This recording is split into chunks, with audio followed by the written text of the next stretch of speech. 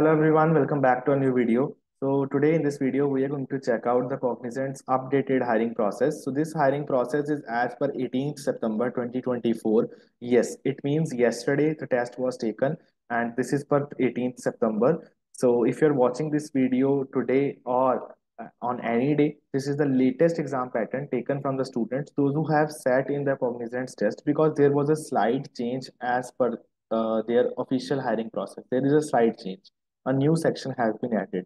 So in this video, we are going to check out each and every basic detail.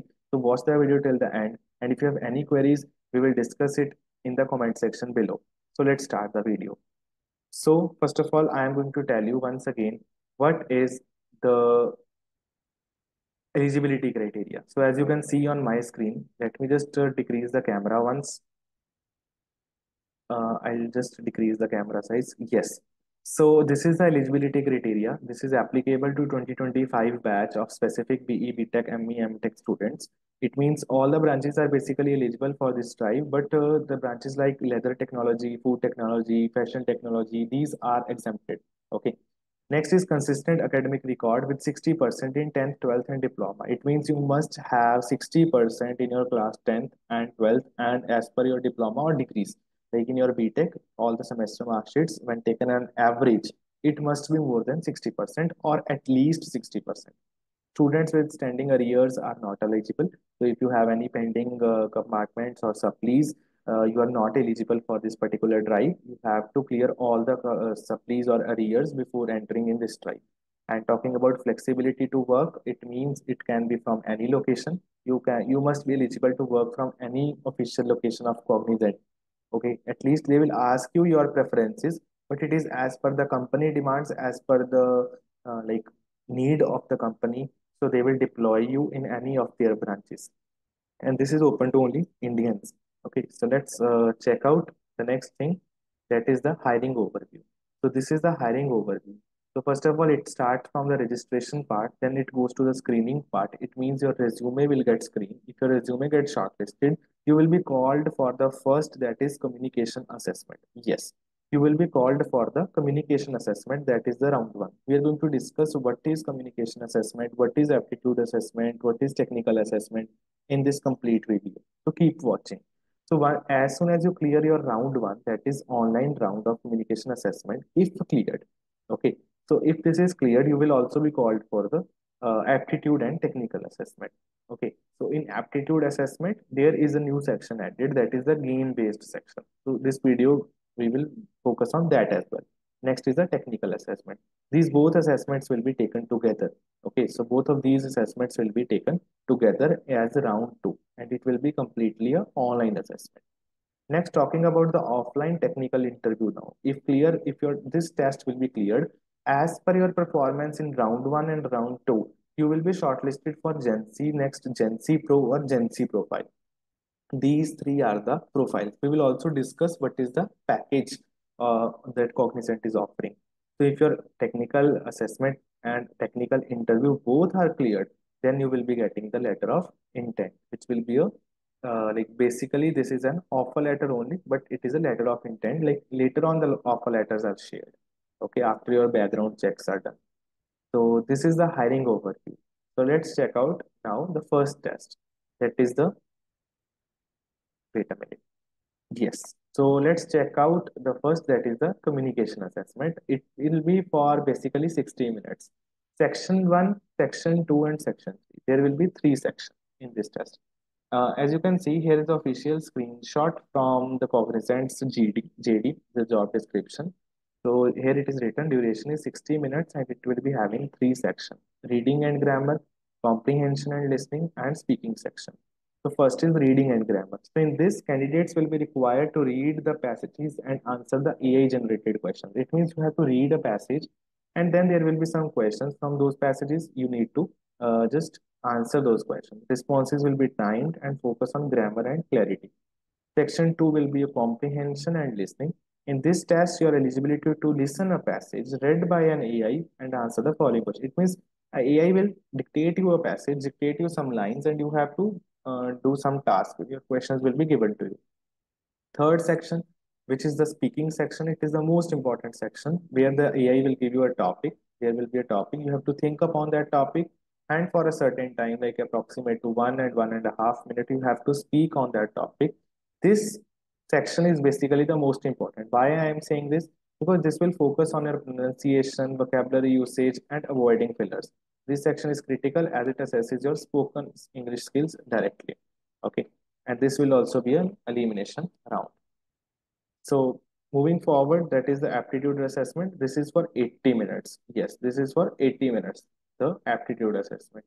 There will be two sections, quantitative aptitude and analytical and logical reasoning. We thought there will be overall MCQs. Okay, but as per 18th September's test, there is a new section, that is the gaming section also. Okay, overall there are two sections only. There will be 30 questions that need to be solved in 30 minutes for quantitative aptitude. Okay, later on they will give you a gaming section, which will be having like 6 to 7 minutes for each. Like there will be 3 to 4 game based question, as like you are it is similar to the cognizance assessment also. Cognizant is asking game-based questions every year, but sorry, Capgemini is asking game-based questions every year, but Cognizant has started it this year only. Okay, so in general, there will be 30 questions that needs to be solved in 30 minutes for quantitative aptitude.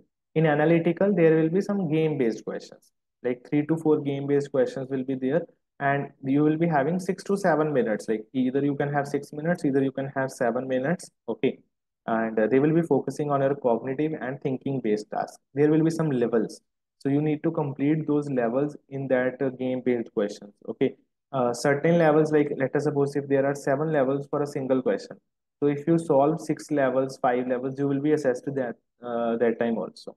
Okay, so this was about game based section. Soon we will be sharing you actual questions also in upcoming videos.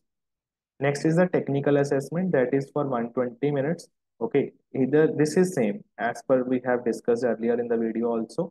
So section 1 will be coding questions, section 2 will be query based questions, and next will be knowledge MCQs. Like multiple choice questions will be coming from computer fundamental topics. Okay, but you have to choose. There will be 3 clusters for attempting this particular test. Okay, so let us first discuss about those clusters. So these are the official clusters and the briefing on that. So duration is 120 minutes.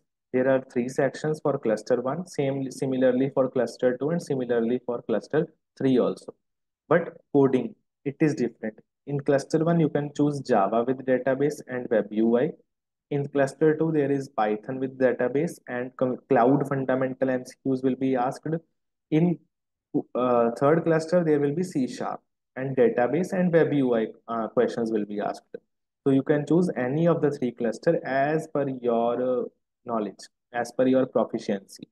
The cluster you will choose, he will ask you question based on that technology. Like if you choose cluster 1, then you can solve the coding questions only and only in Java. You cannot solve in any other language. And there will be database type questions, and next coding will be based on web UI also, like HTML, CSS, JavaScript coding questions you will also get.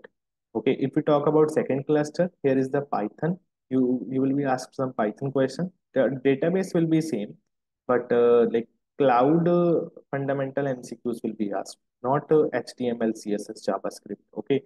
In third section, like third cluster, coding will be through C sharp, database will be same, and next coding question will be asked based on web UI. So these are the 3 clusters, and total time will be 120 minutes, as we have discussed. I think this much is clear. And this technical assessment will be an elimination round. If you will get shortlisted, then only you will be called for the technical interview now. Okay. So lastly, the final step would be your technical interview. This would be the final step in the hiring process, and this will be getting deep dive into computer fundamentals, coding language, data skills, and cloud technologies as per your resume. Okay. Now talking about the job offerings, as we discussed in the first slide, there are three. In the hiring overview, we discussed there are 3 different profiles. So first profile is Gen Z Next with the highest package of 6.75 LPA. Next is Gen Z Pro with 5.4 LPA, and next is Gen Z with the 4 LPA package. Okay, and designation for first 2 profiles is Program Analyst, and designation for Gen Z profile is Program Analyst Trainee. So these are the 3 profiles. Okay, So these are some mandatory documents for registration. Like you need a resume with your latest passport size photograph attached. If you have done any certification, you must upload that as well. All your college mark sheets, your 10th, 12th mark sheets, your college ID card, PAN card is mandatory. Passport or voter ID card is mandatory to show you, show that you are a Indian citizen. Okay, at the time of onboarding. So if you don't have any of these, so please apply for passport or please apply for voter ID card. Anyone is mandatory. So these were the things that we need to discuss in today's video. Thanks for watching. If you have any questions, any queries are there, please mention in the comment section below. Or if you want to talk with our mentors, the mentors calling numbers are also provided in the below description box. You can just check out. If you want to prepare for Cognizant, Talent Battle is always there to help you out. We are running with our masterclass courses, and a lot of students are taking a good help and getting placed in multinational companies with the help of our masterclass. Okay, the link for the masterclass has also been given below, and prices are also very much affordable. So please check out that as well. Still, if you need any thing to ask, you can mention down below, or you can just call us. Thanks for watching. Thank you.